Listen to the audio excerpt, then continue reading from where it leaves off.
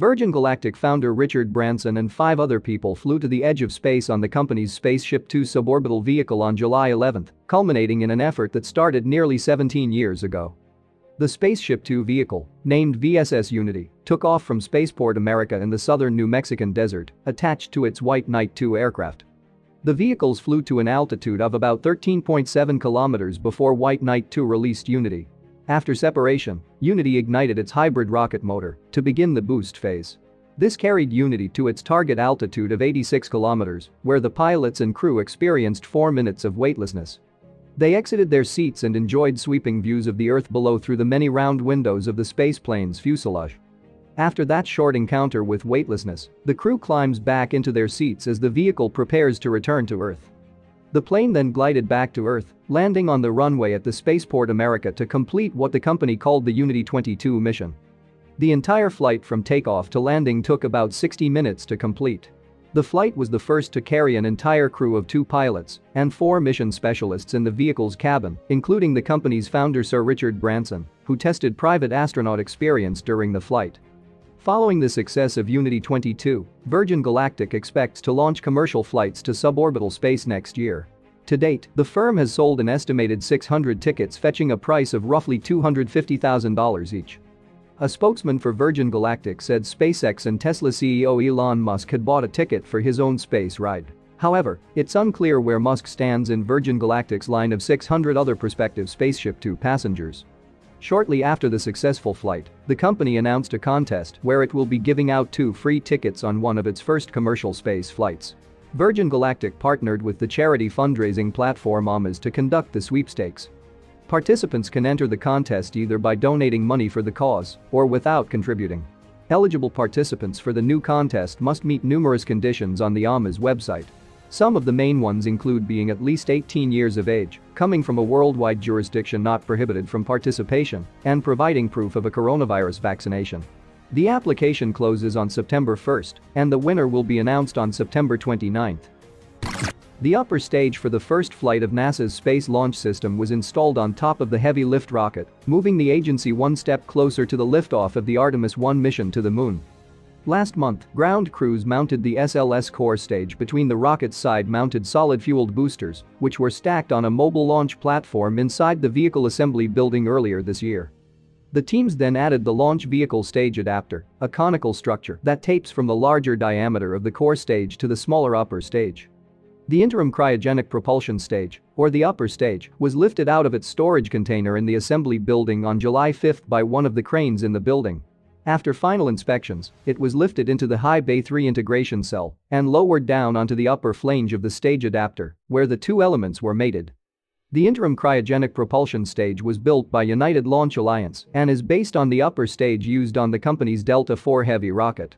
The stage will provide the boost to send NASA's Orion crew capsule out of Earth orbit toward the Moon on the Artemis 1 test flight. The 5-meter diameter cryogenic stage is powered by a single Aerojet Rocketdyne RL-10B2 engine. The engine can produce a maximum thrust of 110 kilonewtons. The addition of the upper stage thus completed the stacking of the propulsive elements for the first SLS mission. Next will be the installation of the Orion stage adapter, followed by the Orion spacecraft. After a wet dress rehearsal at Launch Pad 39B, the first Artemis mission will lift off from Kennedy Space Center before the end of this year. Meanwhile, last week, NASA's Near-Earth Asteroid Scout spacecraft was tucked away safely inside the SLS rocket to launch on the rocket's first mission. The Solar Sailing CubeSat is one of several secondary payloads hitching a ride on Artemis 1. The spacecraft has been packaged into a dispenser and attached to the adapter ring that connects the SLS rocket and Orion spacecraft. The CubeSat will use 6.8 meters stainless steel alloy booms to deploy an aluminum-coated plastic film sail, which is 2.5 micrometers thick. The large area sail will generate thrust by reflecting sunlight. Photons from the sun bounce off the solar sail to give it a gentle constant push. Over time, this constant thrust can accelerate the spacecraft to very high speeds, allowing it to navigate through space. Catching a ride on Artemis 1, the spacecraft will deploy from the Space Launch System after the Orion spacecraft is separated from the upper stage. Cold gas thrusters will provide the initial propulsive maneuvers to place the CubeSat on the right trajectory.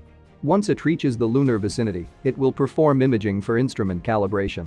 After deploying the sail and sailing on sunlight, the spacecraft will begin an approximate 2-year journey to fly by a near-Earth asteroid. Once it reaches its destination, the spacecraft will use a science-grade camera to capture images of the asteroid, which scientists will then study to further our understanding of these small but important solar system neighbors. Near-Earth Asteroid Scout is also a stepping stone to another NASA solar sail mission, dubbed Solar Cruiser, which will use a sail 16 times larger when it flies in 2025. NASA and the U.S. Department of Energy have teamed up to fund 3 design concepts for reactors that could become part of a nuclear thermal propulsion system. The newly announced contracts will be awarded through the Idaho National Laboratory, and each contract is worth up to $5 million. The money will fund 12 months of development work culminating in the production of a reactor design concept. Nuclear thermal propulsion technology works by transferring heat from the reactor to a liquid propellant.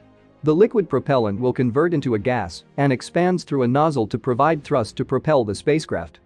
It's a potential technology for crew and cargo missions to Mars and science missions to the outer solar system, enabling faster and more robust missions in many cases. The system provides high thrust and twice the propellant efficiency of chemical rockets. The 3 companies that received contracts are Virginia-based BWX Technologies, which will work with Lockheed Martin; General Atomics Electromagnetic Systems of San Diego, which will partner with X-Energy and Aerojet Rocketdyne; Seattle-based Ultra-Safe Nuclear Technologies, whose partners are Ultra-Safe Nuclear Corporation and 6 other companies. At the end of the contract's performance periods, Idaho National Laboratory will conduct design reviews of the reactor concepts and provide recommendations to NASA. NASA will utilize the information to establish the basis for future technology design and development efforts. Now, let's discuss some of the major Starship updates from the past week.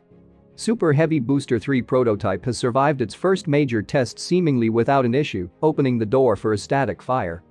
On Monday, July 12, SpaceX proceeded to perform a cryogenic proof test on Booster3. During the test, the 70 meters tall stainless steel vehicle was pressurized with cryogenic liquid nitrogen to simulate the pressure and temperature its propellant tanks will experience during flight. Surprisingly, only a small amount of frost formed on the outside of the propellant tanks in 2 hours of activity, indicating that SpaceX likely chose a more cautious approach during the cryo-proof test. In short, Booster3 was likely filled with a few hundred tons of liquid nitrogen relative to the more than 3,000 tons its tanks could easily hold. The next step in the Booster3 test campaign is a static fire test, during which the vehicle's propellant tanks will be filled with liquid methane and oxygen to ignite the Raptor engines for a few seconds, as the gigantic booster remains grounded to the test stand. As part of preparations for the static fire test, Raptor engines were installed on the booster prototype last week. The first booster Raptor engine was installed on July 10, ahead of the cryogenic proof test on July 12. Later, 2 more Raptors were delivered to the Starbase launch site and installed into Booster3, one after the other. By July 13, SpaceX had installed all 3 Raptor engines required for the first Super Heavy static fire test. Currently, the booster has Raptor engine serial numbers 57, 59, and 62 installed in it. The engines were installed in an odd triangular configuration on the booster's central 9-engine thrust puck, and why that particular configuration was chosen instead of something more symmetric is unclear. SpaceX CEO Elon Musk recently revealed that SpaceX had finally settled on a crucial aspect of Super Heavy's design, determining that operational Starship boosters will ultimately be outfitted with 33 sea-level Raptor engines. He added that all the engines on the booster are the same, apart from removing gimbaling capability and thrust vector actuators for the outer 20 engines. With the engines installed and ready to fire, SpaceX aims to roll Super Heavy's first static fire test this week. In his tweet, Elon Musk mentioned that the static fire would occur probably on Monday, July 19. Road closures are scheduled for the roads surrounding SpaceX's Starbase facility for Monday between 12 p.m. and 10 p.m., while backup dates for testing are also in place for Tuesday and Wednesday. Even though 3 engines were installed into the booster, the static fire test would likely be conducted with only one of the 3 engines. If that's the case, the current configuration is just a part of the incomplete process of installing 5 or more engines for additional static fires in the coming weeks. The 8th segment of the Orbital launch tower got rolled to the build site last Wednesday. This segment is shorter than the previous 7 segments and has some additional features added to it. One of the 4 vertical columns of this segment has a solid end plate attached to it. In order to install the 8th segment of the tower, on July 11, workers extended a Liebherr crane by adding additional crane parts that had been delivered to Starbase 2 weeks earlier. The eighth segment of the tower got stacked atop the integration tower on July 18. The solid end plate on the section is now pointing directly towards the orbital launch pad. This end plate may hold the pulley for the Starship stacking mechanism. Meanwhile, in a May 6 letter to SpaceX from the Federal Aviation Administration, the agency warns that the company's work on the launch tower is yet unapproved and will be included in the agency's ongoing environmental review of the SpaceX facility in Boca Chica. According to an FAA spokesperson, SpaceX is building the tower at its own risk, and the environmental review could recommend taking down the launch tower. The FAA's warning came in response to SpaceX saying in a prior letter that the launch tower should be exempt from FAA's environmental review because it's only used for production, research, and development purposes and not for FAA-licensed or permitted launches. However, the FAA argues that SpaceX's description of the tower indicates otherwise. The FAA cited a SpaceX document that the towers would be used to integrate the Starship and Super Heavy launch vehicles. The FAA had completed an environmental review of the Boca Chica site in 2014, but it told SpaceX in their warning letter that the integration tower is substantially taller than the water tower and lightning towers it had previously assessed. The FAA letter also stated that the integration tower could be as high as 480 feet, or about almost 147 meters, which is 11 feet taller than the previously proposed 469 feet tower. In short, as part of the agency's environmental assessments, SpaceX needs to ensure that the Starship system won't harm nearby wildlife or ecosystems around its Boca Chica launch site. Without FAA approval and the launch license, SpaceX's first Starship orbital mission could be delayed. Meanwhile, in a separate set of news, Yusaku Mizawa, the Japanese entrepreneur who bought the first crewed flight aboard Starship, provided an update on his Dear Moon mission contest. The Dear Moon contest, announced in March, was looking for 8 crew members to fly along with Mr. Mizawa in a Starship rocket on a voyage around the moon. In the latest update, the Japanese billionaire shared that 1 million participants from 249 countries and regions around the world participated in the contest, and the contest is nearing the end of the selection process. The video Mizawa shared on Thursday provides a glimpse of who can potentially win the flight to space. It features a diverse group of people with a variety of talents and aspirations. The Dear Moon mission is expected to occur no earlier than 2023. Moving on to other Starship updates, the second ground support equipment tank shell was delivered to the launch site last Monday. And the next day, the shell was lifted and placed at the tank farm with the help of a crane. The tank farm now consists of 2 GSE tanks, 2 cryo shells, and 1 water tank. SpaceX has begun rapidly assembling the first orbital Starship prototype and the Super Heavy booster at the build site. The aft section and engine skirt of Starship SN20 were mated inside the mid-bay last week. With one more stacking operation, joining the propellant tank section and the aft section of the prototype, the stacking of SN20 will be almost 60% complete. The nose cone of SN20 is currently being built inside the nose cone manufacturing tent at the factory. The aft flap of Starship serial number 20 was spotted at the production site on July 16. This is the first time that curved thermal protection tiles have been found on the flap of a Starship prototype. Being an orbital-class Starship prototype, Starship SN20 should have heat tiles on its entire windward side to protect the spacecraft from the heat of atmospheric re-entry. SpaceX teams at Starbase began stacking Super Heavy Booster 4 last week. The common dome and a 4-ring oxygen tank section of the booster were mated together last week. 4 more stainless steel ring sections marked for Booster 4 are waiting to be assembled at the production site. Even though Elon Musk hopes to stack Starship serial number 20 and Booster 4 this month, this is highly unlikely to happen by the end of July. A booster hold-down structure is presently being built at the factory. The structure could be used as a working platform for launch preparations at the launch site. The structure could be installed onto the newly built foundation at the launch site, and the hold-down clamps built into the system can be used to secure Super Heavy boosters for pre-flight checks and inspections. Recently, 2 new methane flare stacks were installed at the build site. Flare stack or flare boom is used for burning off flammable gas released by safety valves during unplanned overpressuring of plant equipment.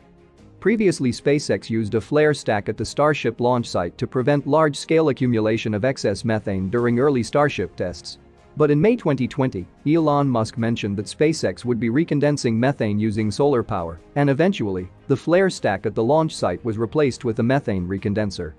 The new flare stacks installed were connected to the natural gas power plant, which uses methane to run massive generators to power the air separation unit. With this, we have covered all the major updates from last week. Please share your thoughts on the latest science news and Starship updates in the comments section. Also, do not forget to subscribe to the channel for more weekly updates. And as always, thanks for watching.